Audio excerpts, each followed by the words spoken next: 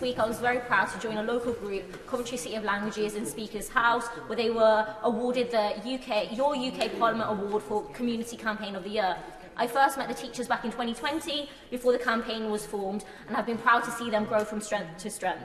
So will the Leader of the House join me in congratulating Anna Granger, Victoria Seaton and the rest of the team, and will he give government time to discuss the benefits of language learning and the woeful lack of funding for foreign language teaching, especially in our primary schools?